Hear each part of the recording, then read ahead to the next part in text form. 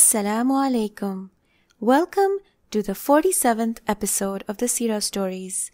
I hope that you are learning many useful lessons from the life of Prophet Muhammad sallallahu alaihi wasallam. In the previous episodes, we were looking at the outcome of the Battle of Uhud, and then we studied the personal events of the Prophet sallallahu alaihi wasallam's household, which occurred during the 4th year of Hijrah. Today, we will discuss a controversial topic, that is, the expulsion of the tribe of Banu Nadir.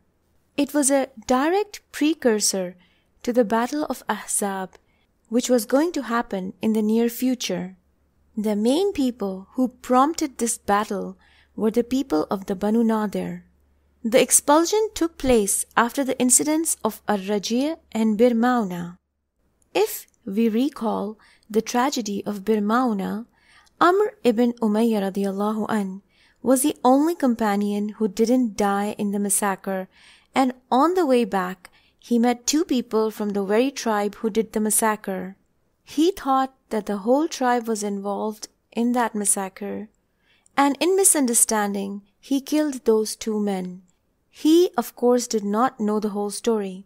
So the Prophet ﷺ said that he would be paying their blood money. The blood money for one person was 100 camels. For two, it would be 200 camels, which was enormous. According to the constitution of Medina, any time there would be an affair that afflicted the whole city, everybody joined together and helped out. Banu Nadir, the Jewish tribe, was one of the wealthiest tribes of all. So by the rights of the constitution, the Messenger of Allah sallallahu alaihi wasallam went and asked them for contribution towards the blood money. The chiefs of Banu Nadir showed respect and expressed a willingness to fulfill the request. They told the Prophet sallallahu alaihi wasallam to wait until they prepared food to serve him.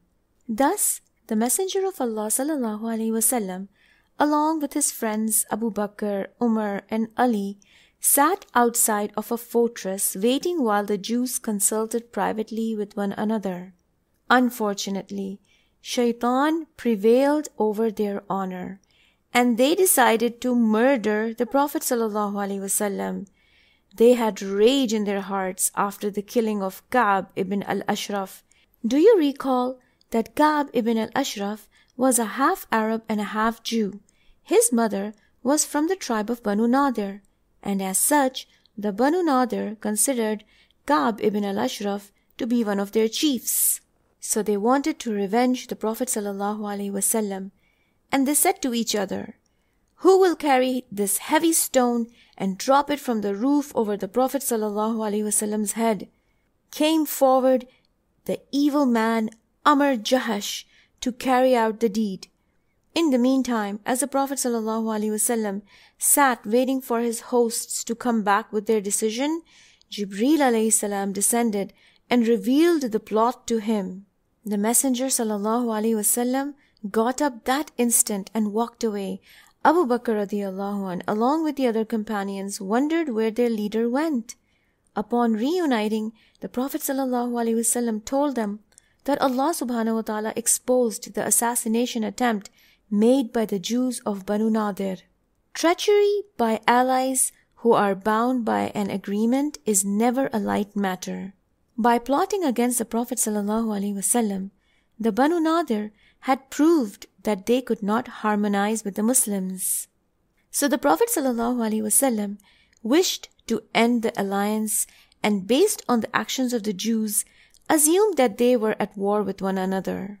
He therefore sent Muhammad bin Maslama to issue an ultimatum to the Jews. Since they had lost their rights to live with the Muslims, they were to leave Medina within 10 days. And any Jew found after this deadline would be in big trouble. Banu Nadir were shocked that how quickly the Prophet ﷺ learned about their plot. After receiving this notice, the Jews began preparing to leave. When the news reached the evil Abdullah bin Ubay, the head of the hypocrites, he advised the tribe of Banu Nadir to not leave their fortress. He made an oath that he would extend his protection to them. Not only that, he was ready to raise an army of 2,000 warriors, ready to enter their fortress and defend them if the situation worsened. He made a promise to the people of Banu Nadir by saying that if you are expelled, I will be with you walking away from Medina as well. The Jews encouraged such shows of support from their alleged friends. They sent a message to the Prophet ﷺ that they were not about to leave the Medina, regardless of the consequences. So the Prophet ﷺ and his companions understood that it was a call to fight. Delegating the safety of Medina to Ibn Maktoum radiallahu an and the Muslim flag to Ali radiallahu an, the Prophet ﷺ and his troops advanced towards the territory of Banu Nadir and laid a siege on them. The Jews took refuge in their fortress and castles and showered arrows and stones at the Muslim army. As per the rule, the Prophet ﷺ ordered not to kill women, children, or the elderly. He also taught not to chop down fruit trees, not to destroy horses, or take the lives of cattle except if needed for food. Since their date groves and gardens stood as a barrier, Allah subhanahu wa ta'ala revealed an exception to the rule. So Allah subhanahu wa ta'ala allowed the Prophet ﷺ to order his men to cut down the trees and set fire to their gardens. This action sank the spirits of the tribe of Banu Nadir, and after 6 days to a fortnight of holding out, they all agreed to lay down their arms on condition that they would be allowed to go safely into exile. Their friends among the tribe of Banu Qurayda and Ibn Ubay all failed to support the tribe of Banu Nadir. The Prophet ﷺ showed mercy and allowed the Jews to take all their belongings except their weapons. They carried with them whatever they could, even the doors, windows, and beams of their houses. Thus, the Jews left Medina, most of them settling in Khaybar, while a small group migrated to Syria. The land confiscated from the Jews was divided among the first Meccan emigrants, while Abu Dujana and Sahal bin Hanif radiallahu an, 2 members of the Ansar, were given lands because of their financial situation. With the permission of Allah subhanahu wa ta'ala, the Prophet ﷺ used part of the revenue from the land to maintain his family's and the household expenditures for the whole year. The rest of it he spent on the defense and for providing horses and weapons for the Muslim army. Around 50 coats and 50 helmets and 300 swords that had been seized were also distributed among the Muslim troops.